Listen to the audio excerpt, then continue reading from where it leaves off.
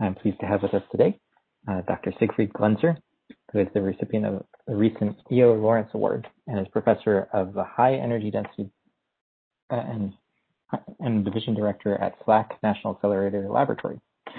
He joined SLAC as a distinguished scientist in 2013 to build a new discovery class program in exploring matter and screen conditions using high-powered lasers and the world-class LINAC coherent light source X-ray beam. Before joining SLAC, he held the plasma physics group leader here at Lawrence Livermore National Laboratory for 12 years, where he led the first inertial confinement fusion experiments on the NIF ignition on the NIF. He has also been visiting lecturer at the University of California, Berkeley, and he is the individual recipient of the American Physical Society Excellent in Plasma Physics Award in 2003. He also won 2 DOE Excellence in Publication Awards and 2 Science and Technology Awards. In 2004, he received the Alexander von Humboldt Senior Research Prize and spent a research and teaching year at the Universität Rostock at the Deutsche Elektron Synchrotron in Hamburg, Germany. Since then, he has been the host for 2 Alexander von Humboldt Lenin Postdoctoral Fellows, 2 Lawrence Postdoctoral Fellows, 3 Peter Paul Ewald Fellows, and has supervised more than 30 postdoctoral scientists both at Livermore and SLAC. He authored and co-authored more than 400 journal publications, and he's published the textbook Plasma Scattering of Electromagnetic Radiation with Frula himself, Wilhelm Schaffert, and he is a fellow of the American Physical Society.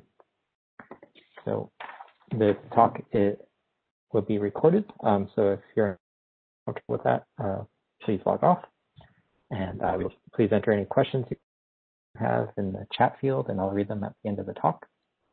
And also just make sure everybody's aware this is an unclassified talk, and there are people outside the laboratory.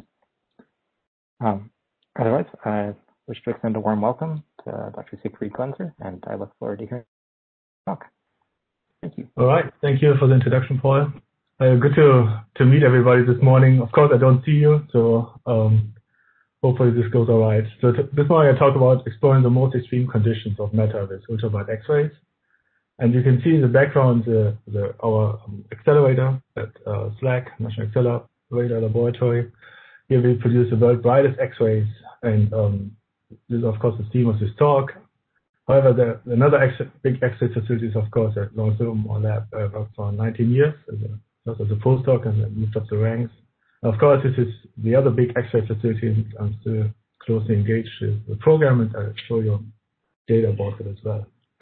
All right, so when I came to SLAC and Stanford, the idea was really to think of our field of high energy density science as its own field of physics. And what we wanted to study were basic plasma processes, extreme matter conditions, and material science from a basic perspective that is relevant for fusion science. Now, of course, all these themes are very challenging and are very exciting to work on. For example, in basic plasma science, we want to do experiments that we can test particle and cell simulations that predict novel accelerators, in particular study instabilities that lead to high energy cosmic rays. And of course, the particle and cell simulations are first testing with experiments. There are issues of convergence and issues of large-scale simulations where you have to make approximations, and it's of course super interesting to do experiments, and I'll show you examples of that. In extreme conditions, you're interested in studying the conditions that approach burning plasmas, and of course those are extremely dense systems, and I'll show you many examples here. And here our goal is to test the density function theory. That's important for alpha stopping and for plasma heating, simulating burning rays. And the issue with DSC simulation is the exchange correlation functional, which has normally been tested in solid-state physics. However, there are better functions out there for warm-dense matter and for hot-dense plasmas, and I'll show you an example of how we go about those. And finally, in fusion material science, the big challenges are the atomic interaction potentials that are used in molecular dynamics simulations. And just to give you an example, when we studied the melting of tungsten, and we had people making simulations for us, we asked them, let's do it blindly. We'll show you the data after the simulations. And when the simulations came in, the melting times weren't even in the ballpark. The predicted 700 picoseconds, and we found melt times of 20 picoseconds after laser heating. And of course, our collaborators are pretty competent, so what they did, they looked at other interatomic potentials, and they found one that actually nailed the data. So in that sense, it's really important to do these experiments and to make progress to testing our models that then are used to predict even more extreme conditions. So all this works well. And as I told you at the beginning, I will talk about LCLS experiments, and I will talk about NIF experiments, and of course there's a lot of success, and high impact publications came out here in 2020 to talk about the new methods to measure visibility of species, in this case carbon and hydrogen. And of course, we started this off 2 years ago with diffraction. Now we do this X-ray Thomson scattering, and this new paper out here. A lot of this talk will be dedicated to that. MVT has also been used to study structural evolution of glasses and liquid silicas. And then, of course, there's the NIF Discovery Science allocation, and Andrea just published a paper in Nature where she studied conditions that are important to the interior of white dwarfs, and I will talk about this also in more detail. Federico published this paper together with Hai-Soo Park and the collision shock collaboration, and they have actually demonstrated the first order Fermi acceleration process in the laboratory. So all this is pretty exciting, lots of high impact papers. And of course, that's why we are thinking of our field now as its own field in science. And the challenges are listed here. We want to explore material and matter and plasmas at pressures above 1 megabar. That means you have to understand degeneracy, strongly coupled plasmas, non-ideal plasmas, radiative and relativistic plasmas. And of course, one of the big goals of our field is to create a burning plasma to create ICF and maybe eventually fusion energy in this compressed matter. So, and of course, these are exciting times. Just a couple of days ago, there was another Newton record on the list. And so my understanding is that the pressure that was achieved was above 300 gigabar and 150 kilojoule of fusion years. So which is about 10% conversion from lasers now to fusion energy. So which is quite exciting, and all that happens when you start as a liquid cryogenic DT and you compress it along a path to get to this point. And I think there's now a lot of excitement in the field to push the boundaries further.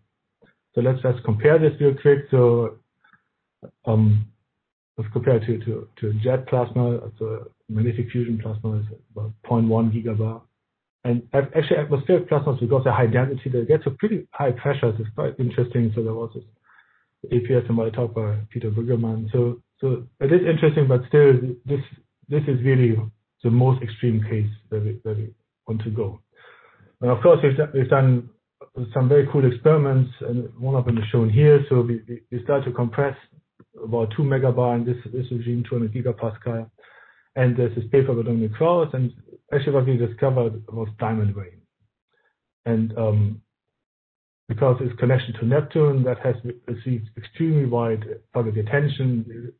That discovery was on CNN News and was picked up in some at National Geographic. And by close to 1,000 websites, that people talk about mining diamonds on Neptune and they want to sell it. But why is that important for us? We know that from NASA observations that Neptune emits more radiation than it receives from the sun. That means there's an internal process going on that generates heat. And the idea here of this model is that we have carbon and hydrogen in the mantle of Neptune, and they're no longer miscible at high pressures. That means that carbon is forming diamonds, maybe big ones, and they gravitate to the core. And as they move through the planet, they generate friction heat, and that's the idea of what they're observing here.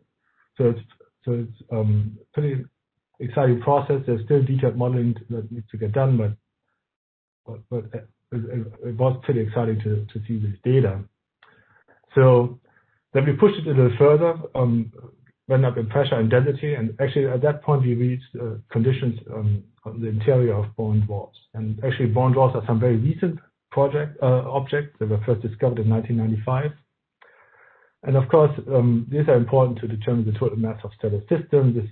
Actually, recently in Glenzer 229b, there was also the potential of a life-carrying super-Earth in a brown dwarf binary system. So here's an example of a brown dwarf passing by another object.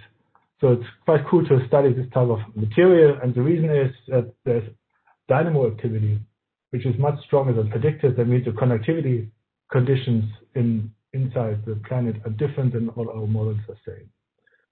And we happen to study these conditions, and I will show you much more about this at the very end of the talk. But what you can see here is an X-ray-Thompson scattering signal in the collective regime, and you see actually two plasmons, a downshifted and an upshifted plasmon. And the upshifted plasmon can only occur if there's energy in the system. So that theme will come again. So just remember that when a photon interacts with matter, the photon can always give momentum to the material, and that's known from the Compton effect since the 1920s.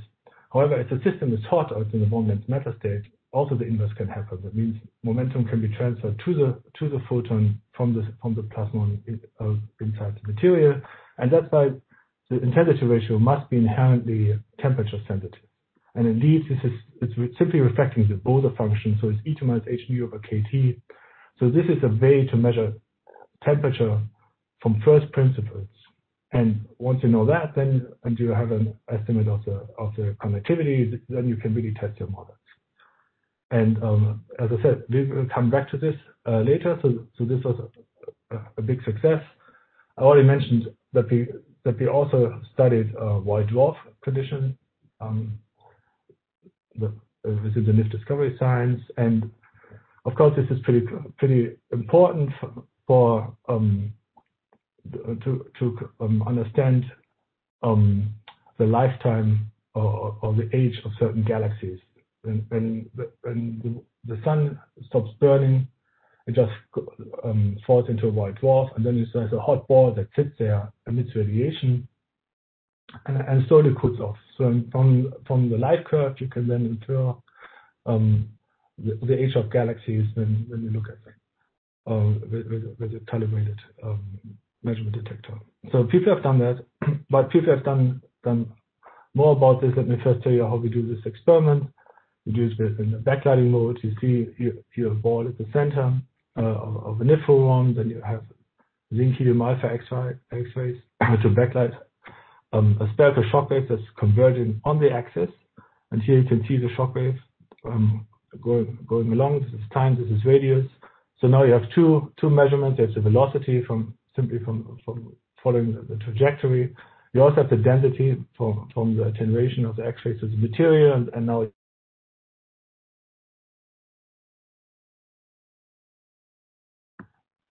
am I still online? I can hear you, Siegfried. Okay, very good. Okay, there was some interruption here. Okay, very good. So we get the pressure. Now we can plot the pressure as a function of compression. And actually, what we see here the data. These one published by Tito 2 years ago. This one from Andrea last year.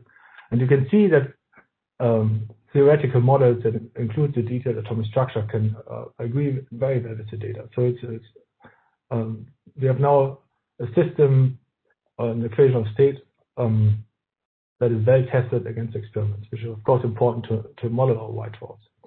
We also see that simpler atomic atom models like this one here is not agreeing well with our data. All right, so why is that so exciting? So it's not only cool to look at the age of galaxies. White dwarfs are also the progenitors to type 1a supernovae. And of course, they have been used as standard candles in the expansion of the universe at 2011 Nobel Prize. That was giving rise to dark energy. That means that the expansion of the universe is accelerating. So why are white dwarfs standard candles? It's because they're burning the pictonuclear limit, and that means it's only density dependent. And when some mass is accreted to a white dwarf, the white dwarf goes off and starts to burn again and cause a supernova. and they always start in the same way and explode. And that's why they can be used as standard candles, and the burning, of course, carbon, as most of you know. So this is an important area for white dwarfs. So and the connection with SLAC is not only the experiment and the X-ray diagnostics and X-ray capabilities that we're using, but there's also the Vera Rubin Observatory, where we're actually installing the world's biggest CCD cameras to make a survey of the southern hemisphere. And there we will, of course, try to observe all the supernovae that go off, and also look for gravitational lensing. Those are studies of dark energy and dark matter. So there's a very nice connection here. So let me talk more about SLAC. Of course, most of the X-ray experiments are done using the LCLS. This is essentially a 2-mile-long atomic scale camera with femtosecond shutter speed. Of course, photon energies are now, most of the experiments have been done in our field at around 10 kilovolt, but very soon it's at 25 kilovolt. X-ray pulse length is now below a femtosecond, so it's in the attosecond regime. Most of our experiments are done with 50 femtosecond resolution. Typical benefits here of 0.1 to 2%. However, I show you that you can do much better. It takes some effort, but it's worth it, and it's an exciting new development. Of course, repetition rate is 120 hertz, so that's where that's mostly relevant for us. That's where we get the high energy X-rays. The 1 megahertz capability that is also being built up may only be used in a minority of the experiments. Of course, the machine length is roughly 2 kilometers, and we've seen this before. This is a annihilator hall. You have a high current electron beam going through the alternating magnetic field, so that the electrons start to wiggle. They emit radiation. Now the current density is so high and the emission is so strong that the emission is actually modifying the electron beam itself, forming into microbunches, and then all those microbunches are starting to coherently emit radiation and producing the world's brightest X-ray source. So what I said is the X-ray regime. You can see this is how an annihilator looks like, and it's like the distance here is about inches or a couple of centimeters. However, in the frame of reference for the electron beam, which is going at 40.8 GeV, of course, this distance becomes of all angstroms, and that's why you have angstrom radiation or hard X-rays. So it's all cool. This was 2009. And then we switched on the machine. Of course, it was the brightest X-ray source on the planet. So it was many orders of magnitude higher than synchrotrons that were operating at that time. And of course, others also switched on their own photon lasers, and Japan, for example, and flash. But then for a while, they took the peak brightness records from us. And then we had a paper in 2015 with Luke Fletcher about self-seeding, and that's the highest peak brightness point that I'm aware of. So I think this is still the world record in terms of peak brightness, and it does matter for our field. The peak brightness is essentially the parameter to turn signal to noise of all experimental data in dynamic compression. All right, so LCLS is a user facility. It operates 24 hours a day. It's 95% beam availability. It's open to all of you. You can all write proposals, and you get peer reviewed, and you have a chance of access. So this is how it looked like 10 years ago. This is how it looks now. By now we have replaced the annihilator with a variable gap annihilator. So now we can change the gap in a way that we can approach 25 kilo electron volts. Operation has begun in September 2020, and we are hoping that by September 21, or maybe later in the fall, we will actually demonstrate 25 kilo electron volts. On the left-hand side, you also see the annihilator for the megahertz capability that is also being built. So this is a most recent picture, and of course this came about in a big collaboration. I should probably mention that a lot of laboratories play important roles in putting LCLS2 together and enhance the national X-ray capability. But the bottom line is that for us and for our field, it all comes together at the matter in extreme condition instrument and the MEC target chamber, which is a Titan or a Titan target chamber. So we know it's been a very successful chamber that's been used in high-power laser experiments, and of course that's what we're doing here. We're bringing together the world's brightest X-rays with high-power lasers. And for those of you who have not been at NEC, this is a video that here it shows the entrance. You go inside into the tunnel, and then you go underground. And then you can see people bringing up an experiment. It's actually cryogenic jet experiments because that's why there's a scaffolding. And here you see our female scientists and collaborators bringing up X-ray detectors and spectrometers. So I told you here we are connecting X-rays with high-power lasers.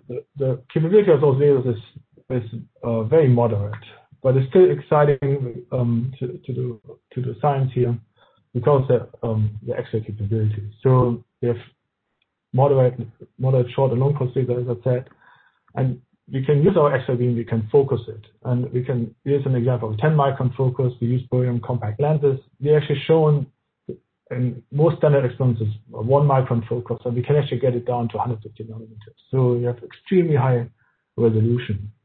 You can also produce multiple pulses. Here are 2 examples. I will address this in a second. Just want to mention here that we do most of our experiments with 50 femtosecond pulses, and we can measure that simply from the loss of the electron beam, energy loss of the electron beam, that of course then goes into X-ray photons and determines the pulse length. So as I said, this is our facility, and we have a strong R&D program to do first-class science with moderate laser capabilities. And here are some examples. So as I said, this is the SASA spectrum that was done earlier. Since then, we have developed seeding to put more photons in a more narrow X-ray bandwidth, and that's how we get the high peak brightness. We then started to work with our accelerator people, and LCS is a 3 gigahertz instrument, so we can fill up to 8 buckets with electrons, and then we get them all to lathe. And here's the first demonstration of that. And this is a so-called pulse train. So it gives you 8 pulses down to 350 picoseconds. At the moment, we've demonstrated, I think, 1.2 nanoseconds, but the people are working hard to get it to sub-nanosecond time delays. And of course, this is important because once you have this capability, we can study material as it progresses through the high energy density science phase space that I showed at the beginning. And that means is that the experimental data are no longer dependent on the details of the initial conditions. So if you study a material with defects, the defects will always be different from one target to the other. But now you can actually study it for one particular defect, how it behaves as you're compressing and heating it. The same is of course true for other targets that have unique initial conditions. So we are pretty excited about this, and actually people, collaborators in Sevilla and Livermore also think that this is important, and they have brought us the Icarus detector that allows us to start off experiments with 4 pulses, and Ariana Wiesen and her collaborators have already started to do some experiments, and there are more scheduled later this year. Of course, as I mentioned in the beginning, we are dependent on having good simulation capabilities that not only give us theory for the experimental data, but also help us to design the experiments. And Federico Fiusa is running this effort here at SLAC, and he has shown the simulations that use big computers to get this done. And actually, it's quite exciting. They discovered a new instability, nonlinear instability that was presented I think yesterday by Ryan Peterson, and he actually won the poster award at the NIST using. So this is quite exciting work that's going on.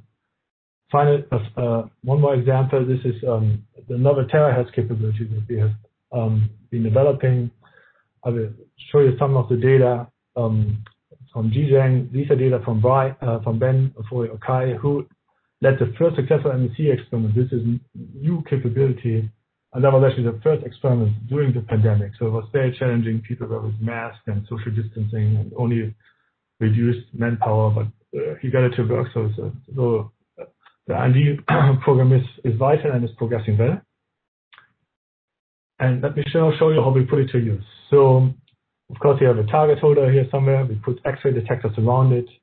As I said, we have like gigawatt laser powers, so which is still remarkable because it means that every human on Earth will hold a laser pointed to the same spot. This is about the power that we put on those targets, and then we have detectors around it. So the X-ray beam is coming in. Oh, sorry. So of course, let me first tell you that we are using those lasers to compress material, to isotope heat it, and here's an example where the lasers ablate materials, and then the compression, of course, is understood through Newton's third law of axial equals reaxial. So now we use our X-rays, we fire on our target, and you can see the signatures in the detectors. Here you have the bearings, here you have X-ray Thompson scattering, forward and back scatter. You can then put all this information together, and for a cold aluminum target, long and behold, we recover the structure of aluminum just like in a textbook. Then, of course, you do pump probe experiments. That means we heat it, we compress it, and indeed we see first the compressed solids, and we see the phase transition, and then we measure the conditions in bond matter. So here's an example of when we compress plastics. That was the study that Dominic published just a couple of years ago. And long and behold, when we use a shaped laser pulse, we actually see the diamond 1-on-1 diffraction peak. And that's made out of, the initial conditions are plastics. So it's shown here, this is our ambient condition. And as we are compressing, we reach a certain pressure state at low enough temperature, so it does, that we get the right conditions. You can see the diamond 1-on-1, and actually as the material falls apart again, you can see that the diamond, this compressed diamond, and falls back to ambient diamond. So pretty exciting. And here's what we believe is going on. You have the ambient polystyrene. The first socket rips it apart, and then the second is increasing the pressures further, and then carbon and hydrogen is no longer miscible. And then what that means is you form diamonds, you also form mixed regions, and very likely you also form metallic hydrogen where you only have hydrogen. So it's pretty complicated. Of course, this is still under investigation in these simulations. So then we moved on actually in December 2020. Again, this Dominic as a PI, he performed a remote experiment at MEC with mostly people in our team, local people here, actually doing the work on the ground, and the people were communicating through the beam time to get this done. And what's exciting about this one, now we use from 2 species to 3 species. And we add oxygen, you still see a very strong 1-on-1 diamond formation at the right conditions of 2 megabar. So you can make it very complicated, and of course this is new discovery that just came about. So what we do with this data, we test our equation of state, and we test our understanding of phase transitions and of high pressure phases. So this is the range that we actually see diamond formation. And if you were just going along the Hugonio, we actually never saw it. There are some early experiments that people have seen it, but that's probably not because of a miscibility effect. That was probably of a long time effect on the experiment. The hydrogen was just leaving the system. So it's pretty interesting. So we got it only into these in that phase space. But what is the big weakness of all this? The pressure, we got it from VISA, but there's no independent temperature measurement here. It was inferred from modeling and from some of the structure factor measurements. So one of our goals was actually to start developing first principle temperature measurement that works in the one-dense matter and dense plasma region. So somebody needs to mute his phone. All right. So here's our development of first principle temperature measurements, and we do it with X-ray Thompson scattering. Most people call it IXS, and this is like, the reason is, well, they call it that way, is because of very small bandwidths of tens of millielectron volts. That means we come in with our X-ray beam, which is already fairly narrow, which is seeded to 0.5 dB bandwidth, but it's not enough to resolve a phonon or an acoustic wave. That means we have to clean it up further. We bounce it around crystals, and we get the bandwidth down to tens of millielectron volts. And actually here you can see an example on a test on diamonds that resolves the phonons. However, that comes at a price, right? To start the beam, that means self-amplified spontaneous emission of radiation, if you 10 to the 12 photons. If you seed it, you're down to 10 to the 11. Now you have to monochromize it, now you're 10 to the 10, and you only get 10 to the 4 scalar photons out of it. So that means we want to analyze as many photons as possible. That means we build this huge crystal analyzers that cover a large solid range, solid area. And of course, then we have 10 photons roughly here at this analyzer. And then we focus this back to our detector, so we're down to 1 photon. So that system would not work in a single shot, but of course we were lucky and we developed cryogenic jets. It's shown here on the right, so it's a continuous source. We started with this argon. We shock compress it with an optical drive at 5 Hertz, and then you look at the data, and you can see here's the instrument function. You see how the experimental data grow out of noise. And that's a way for us to make this measurement work. So we needed like 10,000 shots to have a nice spectrum, and it's shown here. Those are observations. Here's a fit. And again, you can see that the shoulders have different intensities. It will become more apparent later on as another picture. But you can see this is again the principle of detailed balance. And that principle of detailed balance allows us to measure the temperature from first principles. So we not only asked you to trust us, we actually went to the European X-ray in Hamburg and we did an experiment where we studied the anacoustic modes in well-controlled temperature conditions that are actually, here's a solid diamond at room temperature, and then we heat it up to 500 Kelvin, sorry. And you can see that as the system gets hotter, the intensity goes up, just as predicted. So the theory is right, we trusted it anyway, but now we have an experimental demonstration, and that came out in scientific reports. 80 accounts, one of our students published that together with Emma McBride. All right, so now you have that independent temperature or first level temperature measurement. You can now use this to really nail the HED phase space. And here's an example that we plot temperature as a function of time.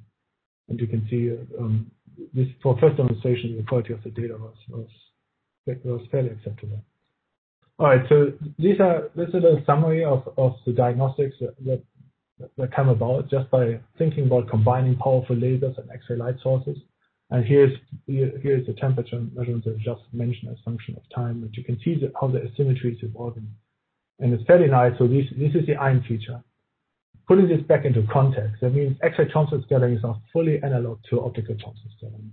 So when I joined Livermore, in 1995, I worked on ICF, and the first thing that during my postdoc I developed optical Thomson scattering in ICF plasmas.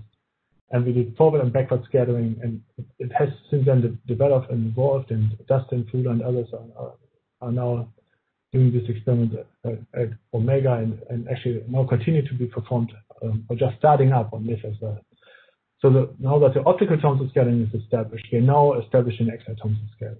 So they actually get the electron feature done. We can measure plasmons and Compton scattering, plasmons and forward scattering, Compton and back scattering. Hopefully I'll get time and show you a couple of examples. And now you can see here's the iron feature. We've done the collective one, the anacoustic waves are shown here. Just recently there was another MDT experiment with Bob Naylor and Tom White and collaborating with our team, and they actually got the first signature of non-collective iron feature data as well. So we are now bringing this capability up to its full potential. So it's quite a success story. I mentioned the terahertz stuff already. I also want to mention the high pressure water data that Mungo first published. And actually what we've done, we use differential dynamic microscopy.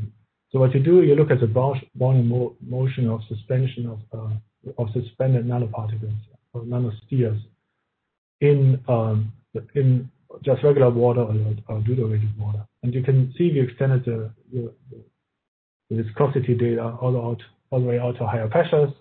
And of course, this was a proof of concept, and this is now being pursued with X-rays at LCLS, and that's also done in collaboration with LLE and people collaborating with Ariana that want to do this. So I mentioned terahertz already. Terahertz is a pretty important capability to study connectivity, and this plot kind of illustrates this. So if you only had optical connectivity data, and we use the one from Ji Jane Chen that was published here, and if you then use this data and extrapolate back to the DC connectivity, you get the dash curves. So they end up somewhere here for sigma, some modeling. Independent of the modeling, you can see this here in this is curves. However, you don't know if that's right. So now we have terahertz data that just recently, the paper was recently accepted, and the terahertz data are shown here. So now, if you have both sets of data, you can get actually the theory curves that gives you the right connectivity, and we know it gets the right connectivity because we have one 4-point measurement here for a solid foil, and to get the right answer. That means if you want to know your DC electrical connectivity, you better do it in the terahertz regime. And I think we heard a talk yesterday from Ben at the user meeting that demonstrated that. All right, so let me just show you this plot here. So there was a controversy on one lens aluminum, and I think for some people this is still ongoing. And there were papers published that the connectivity in one lens aluminum should really be this curve, and there was some pretty strong language in those papers, and we of course think that the papers are wrong. Here were our data and simulations, and those are published by Bastian and so on. And actually, Ben just delivered this terahertz connectivity result. And so it's shown here, so it's pretty nice, but apparently this is where almost everybody agrees at this data point. So for some reason, this must be the point that is most easily measurable or most easily calculable. So of course, you need to go to higher temperatures to really distinguish between these models. But for sure, we can distinguish between that model and all of this. And that was published in a comment in Physical Review B 2 years ago, and I encourage you to read this. Essentially, what these theories use, they use the wrong structure factors, and we know that because we have experimental data that measure the structure factor, and that's why these papers were wrong. And also, we clarify some of the typos that are in the literature. And so if you're interested in connectivity, this is a good paper to read. So of course, those papers are pretty important to us because it shows that HED science is X-ray lasers is a strong field, and it's advancing the science. So here are examples of that, and of course that has not gone unnoticed. It has sparked significant international effort, and I already mentioned that we've done an experiment at European Expert with the HED instrument, and of course this has been commissioned 2 years ago, and this is a 3.5 kilometer long accelerator that it starts in the city of Hamburg and ends up in a different state of Germany, and you do experiments here in this area. So another competition is of course SACLA in Japan, and there was already much talk about the capability and that is being built in China. All right, so I mentioned earlier that we have fairly moderate lasers, and of course all this competition coming up, we kind of use that to talk about a potential laser upgrade at CLS. And of course, I was also motivated by this report from the Academy of Science, Opportunities in Intense Ultrafast Lasers that Bill Buxbaum shared. And it pointed out that the US is falling behind with its laser capabilities. And it had, of course, a recommendation to build at least one large-scale open access high-intensity laser facility. The good thing is this has gotten a lot of momentum because we had all those workshops bringing the community to LCLS, building up the science case, and of course Donna came to MSC and also endorsed the idea to bring a petawatt lasers to MSC, And here's the example which we came up with. So we want to have a new cave where we have room for two target chambers, one here where the X-ray beam meets the lasers, and actually another chamber where only lasers experiments can be done on their own. And of course, we have to have a huge underground cave to hold all the laser capabilities. So that has been talked about a lot in these various community workshops and has been endorsed, and we're pretty happy about this. Roger's Bright initiative, and there was another CPP event that just came out. So this has gotten a lot of momentum, and we're presently preparing for CD1 this year. And here's what we want to build. We want to have a petawatt laser with 150 joule, 150 femtosecond that operates at 10 hertz. And of course, the idea is to produce bright sources of ions, neutrons, magnetic fields, and study fusion plasmas. And compared to the competition I mentioned earlier, this gets us quite far. And at the same time, we also want to build a compression laser to get further in compressed material science. And here we're talking about a kilojoule laser that shoots at a shot a minute. And of course, the idea is to produce extreme states of matter near isentropic conditions, maybe get some unearthly materials. All right, so this all fits in nicely with the future vision. This is the accelerator. This is the far experimental hall sits. This is the present MEC is located. We will move a little bit further to the right and build a new cave for the MECU, for the MEC upgrade. It's called MECU. And actually, if we do this right, when LCLS becomes or expands even further with multiple under lasers and instruments, we may have a chance to combine these lasers actually with another X-ray beam. So this is all exciting. So this is a future vision, but actually the future is already here, right? Because we now have 25 kilowatt X-rays, and 25 kilowatt X-rays allow us to measure the pair correlation function in a dynamically compressed system. And we have predictions for, in this case, for shock compressed aluminum, and that can only be done at 25 kilowatts because you need to cover enough inverse angstrom, inverse phase space, I think to 10 inverse angstroms in order to make an invert for the pair correlation function. Also, interestingly, if you go to higher energy X-rays, you get higher resolution in your X-ray detectors. That means you can push down the resolution potentially to 3 to 4 millielectron volts, but an order of magnitude that presently stand. Of course, that will be very important for studies of ion acoustic waves in dense plasmas. And finally, so far we have only done experiments up to 5 hertz at MEC and in a pump probe setting, lasers and X-rays. So, and we are now developing new targets, and hopefully we can take full advantage of the 120 hertz X-rays.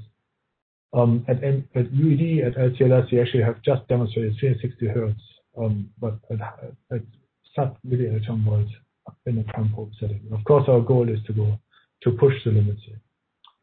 Okay, let me give you one final example why all this is exciting and cool. You know, this is a measurement where an LCLS measurement where we done Thomson scattering in solids. There's a paper here that shows how that works. So this is now an X-ray Thomson scattering signal. You get the elastic scattering at 9.2 kilo electron volts, and now you get the downshift Compton feature. So the Compton feature is simply the X-rays give momentum to the electrons, and that's why they're downshifted in energy. And actually, this feature here represents the electrons that are in a metal. Right? This is beryllium, and it allows us to actually have a look at what is the best bound-free or what is the bound-free scattering spectrum or model to fit the spectrum. And we have two choices here. One is the Epstein rule, one is the RK rule. The bottom line is you can always get the intensity ratio right, but the fit down here is best if you use this type of normalization. And so now we felt like we are confident about our bound-free scattering model. That means those are electrons that are bound in the solid. Now we can also use it for one-length matter. So this is the same spectrum. I just moved out. This is 8,400. This is 9,200. So notice it shrinks a little bit. And now we overlap the X-ray-Thompson scattering data from this. It was taken by Tilo and others. And you make three observations. First of all, the content feature is very broad. The inelastic scattering intensity has changed. And you can see the upshifted photons. And now remember what I said earlier, you can only get those if there's energy in the system. So, and of course, this is now a very sensitive measurement of the electron temperature. And this is shown here, so Luke has done this bit. And you can see that since there's no bound-free scattering overlapping in this regime, that you get a very nice estimate of the temperature from this regime. And our fits show that the temperature can be inferred with an error bar of less than 10%. So those are states that are deep in the Fermi sea. And what is happening is, in order to give the photon some momentum, that electron has to be promoted down. However, if it's Fermi degenerate, it cannot go down because all the states are occupied. So only if there's finite temperature and there's states available is it possible for the electron to go down. And that's why this is a nice measurement of the electron temperature. All right, so this is quite a remarkable observation. We can now look at the Compton feature itself. The Compton feature is traditionally giving us the electron density. It's mostly sensitive to that because they are near degenerate regimes. However, in our case, we now find that the area and density is the largest because it still overlaps with a bound-free spectrum, and it's about 25%. So now we can also look at the ionization state, or at the elastic scattering that gives us the ionization state. And here we get, again, errors down to 10%. So we can put this all together, and we find this. So this is our Thompson scattering spectrum. This uses our F-sum rule normalization, so this is our best fit. And it actually does matter what normalization you take. So the blue data points are shown here. And if you use the other normalization, the data are lower when you plot Z, or the ionization state, as a function of density or of compression. So this is it's a nice finding. And what's particularly interesting is that Max Schörner, Max Van Hagen, and Ronald Redmond that did the density function theory, and they found these curves. Those are DFT results, brand new at 150 eV for this density range, and here for 100 eV. And long and behold, we observe much better agreement with the DFT if we use the right normalization. Of course, this is still work in progress. The analysis is being performed by Luke, Max, and Tito, and others. However, have in mind that this assumes a single temperature density ionization state condition. And this is a compressed barium, and that cannot be true for all times. There must be eventually gradients must occur, probably late in the experiment, where a single condition assumption is no longer valid. However, this seems to be pretty well fit with that assumption, as long as it's maybe close to peak compression. And what tells us that this is a good idea is the fact that we can also look at the forward scattering plasmons at very similar times. And again, we can do a fit. And what we find is that if you do this, if you do the modeling, that the 30-degree data agree nicely with our backscatter data. So that is validation that this procedure is doing very well, and it actually includes electron-ion collisionality in the Born-Mermin approximation, which works pretty well in this case and actually overlaps with the DFT. So this is pretty cool. And actually now long behold, if you're interested, here's what other people would predict if they use Stuart Pyott or Eka Kröll. And of course, there may be some overlap, but essentially those models are not really applicable once you go to these very extreme cases. So of course, probably I should conclude with this one, with this slide or with this vision, because what I feel is that HED is a really exciting, fast-moving field, and it's a really great time to be working in this field at this point in time. So when I get up in the morning, I'm excited to check my email, and I'm excited to think about everything because of all the opportunities that are being presented to us. And the last experiment that I showed to you, I talked about shock compressed matter, X-ray Thompson scattering, where Mike is actually now developing a new platform to get very homogeneous conditions for X-ray Thompson scattering condition. And Amy is now doing, is leading the new gigabar experiment. And of course, what we want to do here, we want to study, again, conditions in the interior of white dwarfs. And we finally want to see this swing, which is predicted for liquid oxygen at pressures that we can access on the NIF. So this will be exciting to test. That test has not been, this observation has never been done. And of course, it tells us a lot of how energy goes into shock waves. And this is a feature of L-shell ionization. This is a feature of K-shell ionization. And what that means, as you're ionizing the L-shell and the K-shell, you can put more and more energy into the shock. However, once it's all ionized, it all falls back, and eventually you reach just regular thermodynamic limits of rho naught of 4. So that will be exciting to see. So there's a discovery science experiment out there.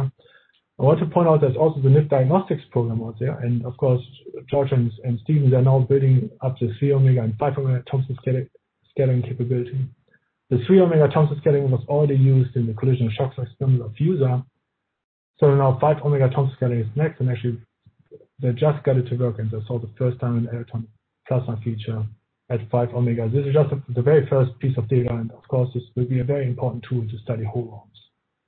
So finally, speaking of whole worms, one day I was preparing a lecture about fusion and looked at John Lennon's book, and I saw all those pictures, these whole worms, this shield in there, and I was wondering, why are we not doing any experiments on the NIF that has LAH shield? So I asked Peter Ament and Denis Siegfried and others, and we came up with a proposal in the NIF Disruptive Initiative, and Alistair Moore is now the PI, and we believe that this is a very cool test. And what we believe what will happen here is that asymmetries will be reduced, and also the shields will provide more drive onto the capsule, and we get that's an additional 70 terawatts in drive.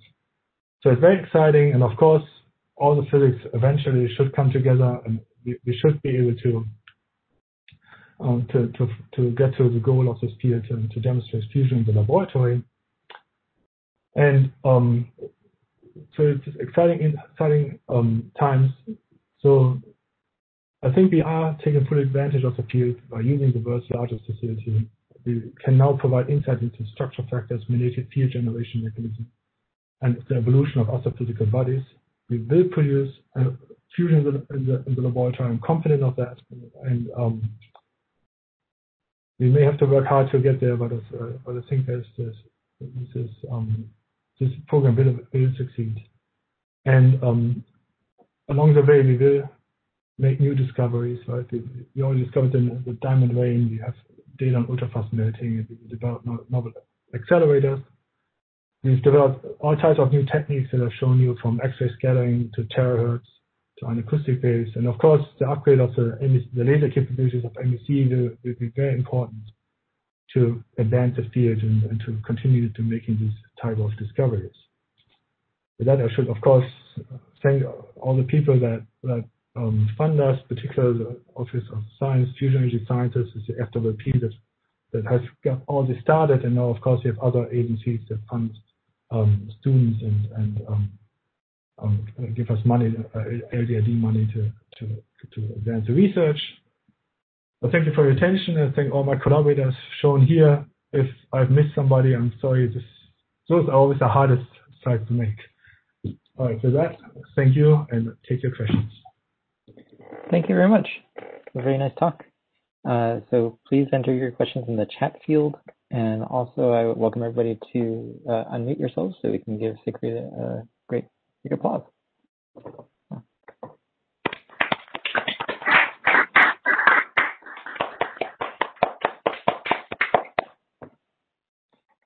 Thank you. And we've already got a question from Eric Schwegler. It says, nice talk. Can you comment on any data science challenges needs when doing experiments on LCLS? Yeah, this is of course an important question, and as I said, we now do 5 Hertz experiments. We will do eventually 120 Hertz experiments at high X-ray energies. But essentially, once you go to megahertz capabilities, the challenge is, of course, to have detectors that work at a megahertz. And there's a strong program, detector development program, to put these detectors in place.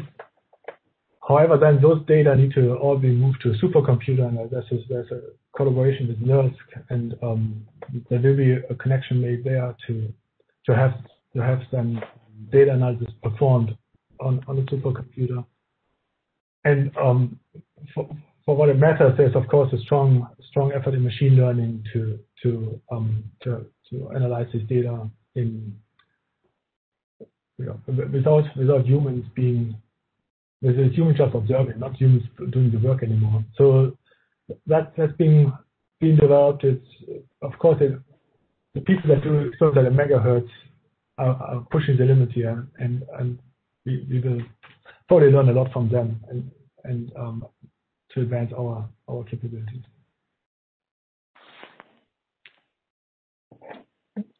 Are there any other questions?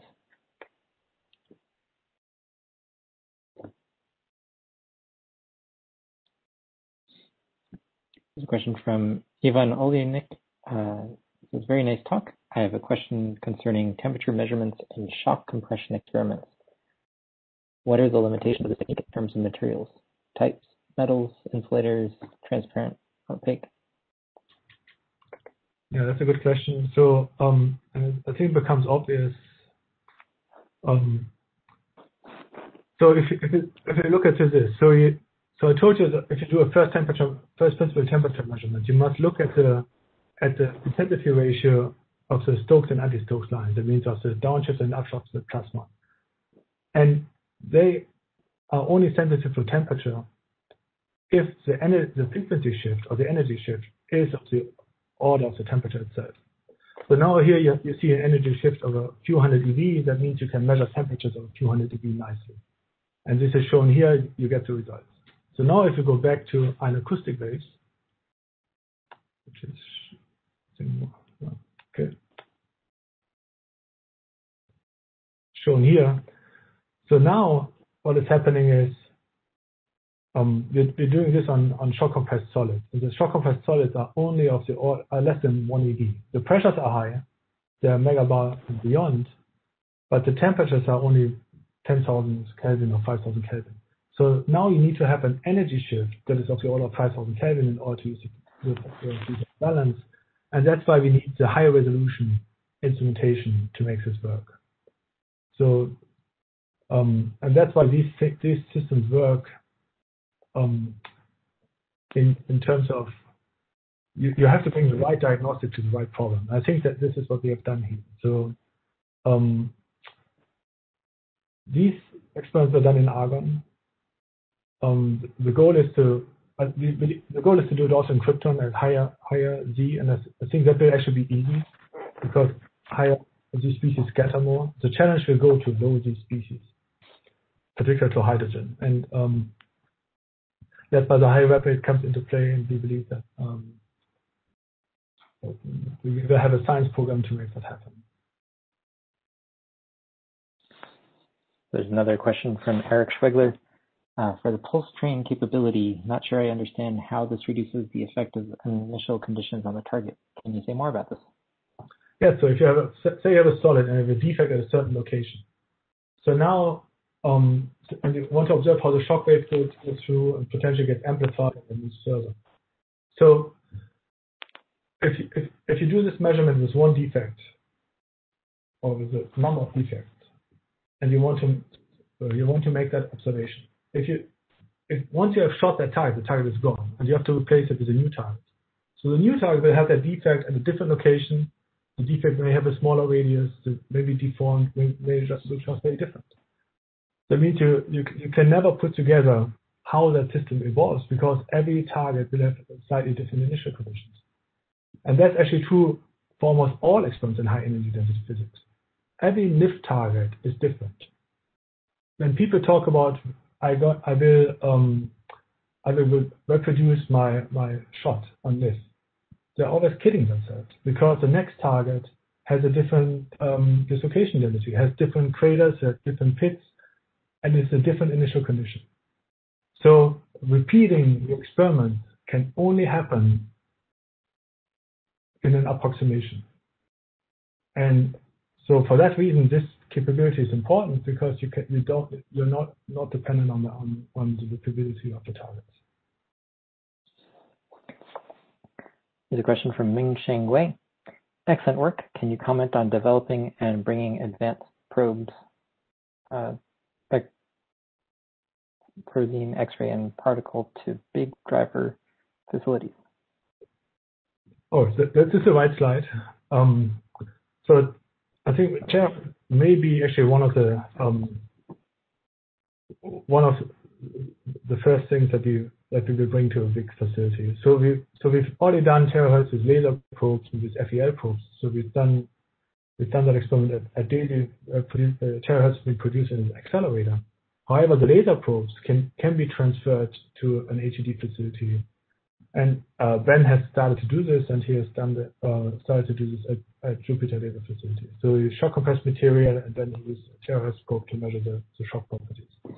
And of course, with more and more success of this technique, we believe this can also be used as, for example, omega or NIF. So this is one of the ways that we can go there. I could give you more examples if you like. But we should probably do this offline.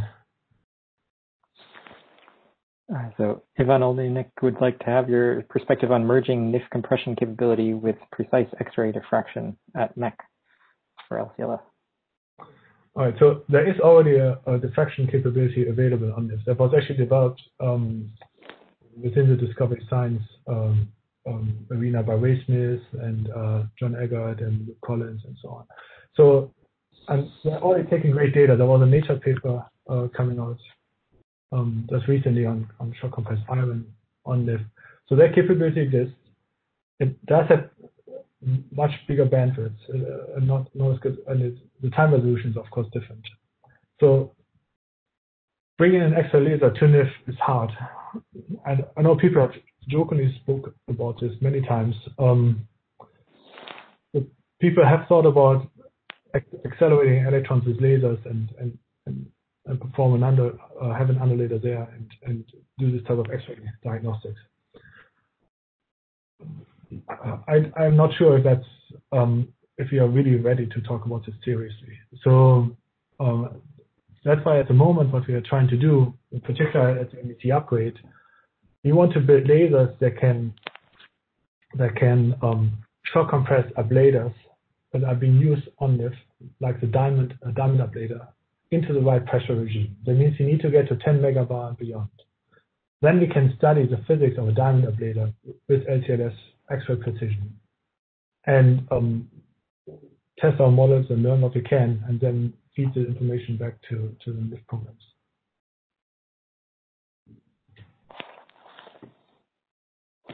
Great. Thank you very much, Siegfried. It's been great having you here, and I wish everybody has a great rest of their Thursday. And let's unmute again and give another nice round of applause. Thank you.